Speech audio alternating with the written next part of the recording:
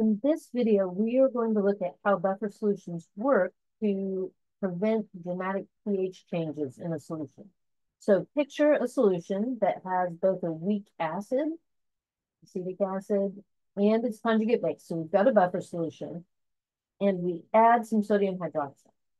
That sodium hydroxide is going to pick the acid to react with, and we'll have a neutralization reaction. That acid will neutralize the sodium hydroxide. Or if we look at adding hydrochloric acid, it's going to react with the base. So buffer solutions have both an acid and a base available to neutralize. So no matter what we add, there's something there to neutralize it. Let's see. So when we talked about neutralization reactions, in 301, 302, we talked about acid plus base goes to salt and water. And that's a great reaction, works really well for a lot of our typical acids and bases. These may look a little different. Let's think about that last one. If we had hydrochloric acid, and the base in our buffer was that conjugate, that acetate ion, I know the hydrochloric acid is going to donate a proton, the base is going to accept a proton. So my products here would be the weak acid and that chloride ion that's left over after HCl gives away the proton. Sometimes people will call that the conjugate base, but we know the conjugate of a strong acid is so incredibly weak that it really doesn't act as a base. It would be a spectator ion. Okay, so two ways we use neutralization reactions with buffers. One is that we can actually use neutralization reactions to create the buffer solution. And then secondly, what we were just talking about, the buffers work because they contain both an acid and a conjugate base. If we think about, let's think about our weak acid equilibrium. If I have a weak acid reacting with water,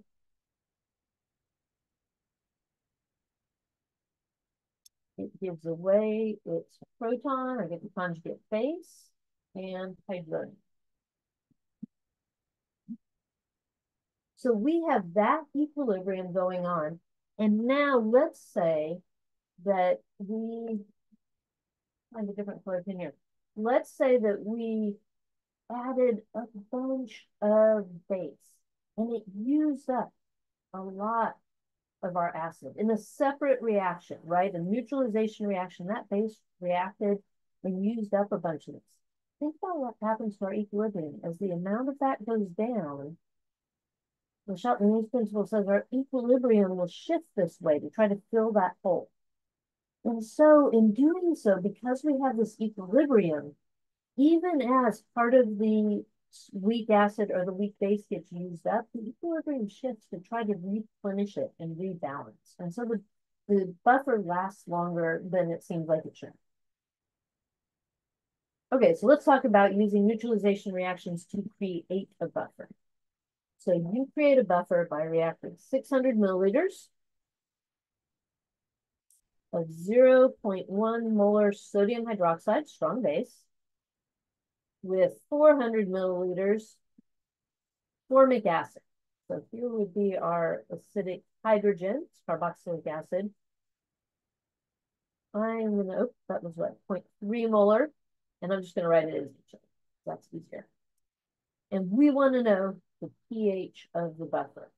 So to know the pH of the buffer, so here we go.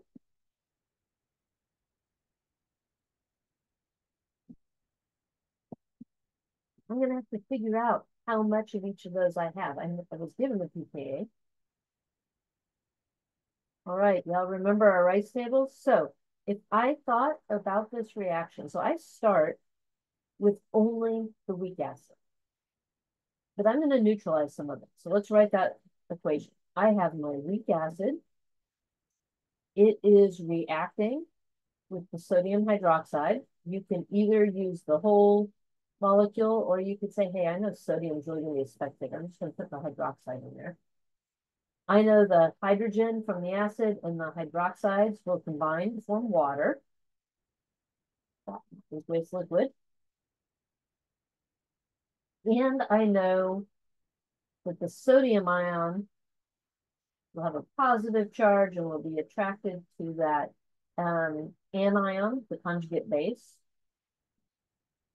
And so every time I react one of these, right, one of our weak acids, I make one of the conjugate base. And so over time, we start building up our buffer. Okay, rice table. If we want to know specifically how much of our conjugate base and how much of our acid we have, we got to know what we started with. So 0.4 liters times 0.3 molar, I have 0.12 moles right here. 0.6 times 0.1, I have 0.06 moles. And in this case, I'm not starting with any of my conjugate. But I know neutralization reactions, I expect it to go to completion. So minus 0.06, it's a limiting reactant. 0.06. How excited to be back to this. It is very useful. All right, so when you look at this, in this particular case, we have exactly half and half, right? So I could come up here, because it's a ratio in the same, I can actually just plug in my moles. I don't have to convert back to molarity because of the ratio. Or I could just say, wow, when I have equal amounts, I know for a buffer, when I have equal amounts, that the pH equals the pKa. This would be my thing. All right, so that's making a buffer using neutralization reaction. Let's think about a buffer solution and then what happens when we add a base to the buffer solution. Calculating the pH when we take a buffer and add a base. This is a one-to-one acetic acid acetate buffer. We know that when we have equal amounts of the acid and conjugate base, the pH will equal the pKa. So there, done. Now I'm going to run a reaction. And I know I've got 800 milliliters of a solution that's 1 molar in the acid, 1 molar in the conjugate base. And I'm adding sodium hydroxide. So the first thing I got to think is, which one will it react with? Well, it'll react with the acid. Write it just like this. That's our acetic acid. The sodium hydroxide will react with that. And as those two react, we're going to make water. And we'll have sodium ion and the conjugate, the acetate ion in this case. And I've got to know my starting amounts. Well, 0.1 times 2, so I've got 0.2 moles of sodium hydroxide. 0.8 times 1, I've got 0.8 moles. And now, because I'm starting with a buffer, I've got 0.8 moles of that acetate ion. That's really the only part we care about. Limiting reactant, 0.2 is my limiting reactant. That's 0.2. Now at equilibrium, I've got 0.6 moles, none, and I've got 1.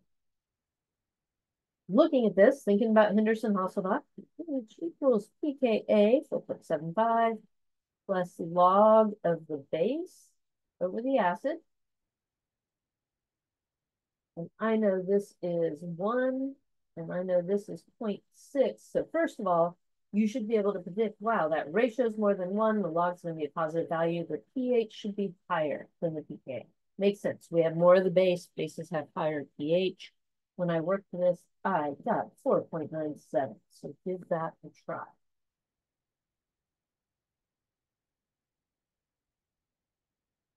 Okay, so then one more thing we want to look at. You have 200 milliliters of this specific buffer. And this time we're not told how much of the acid and the base version. All we're told is that it is 0.3 molar. So remember from the end of the last video, we said that the 0.3 molar would be the sum total of the concentration of the acid plus the conjugate base. It's the total number of those molecules, whether they're in the protonated or deprotonated. We're going to add some sodium hydroxide. So we know that sodium hydroxide is going to react with some of this, but before we can write the, actually, let's do that. We got sodium hydroxide reacting with our weak acid. It's giving us our conjugate base. Remember, the sodium is really a spectator. Water.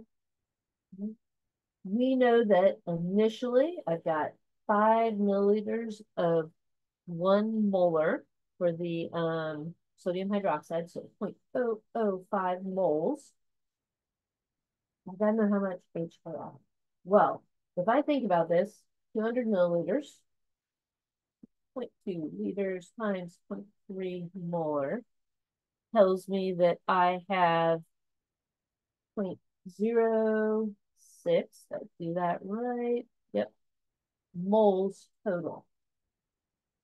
And importantly, we're pH at the pKa. And because that's true, we know that we have to have equal amounts. So I must have 0.03 moles HA, 0.03 moles A minus. Now I can plug in 0.03 moles, 0.03 moles. Change. This is limiting.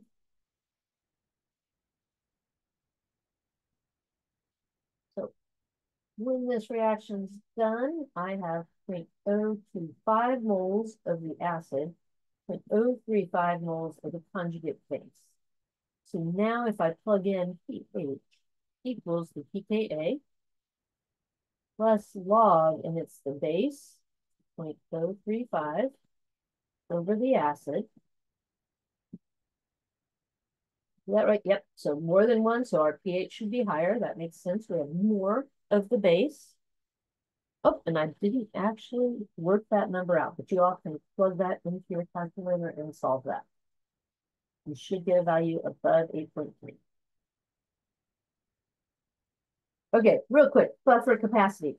Let's say you made this solution, 1 molar acetic acid to 3.24 molar sodium acetate. So you're going to have a pH above the pKa. We've got more of the conjugate base.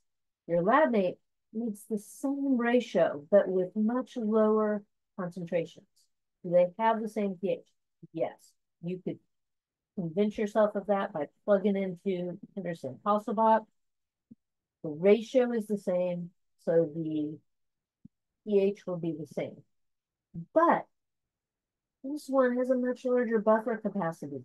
These concentrations are really low, so it won't take a whole lot of acid or base to blow through all of the weak acid or weak base in your buffer, and then you'll no longer have a buffer.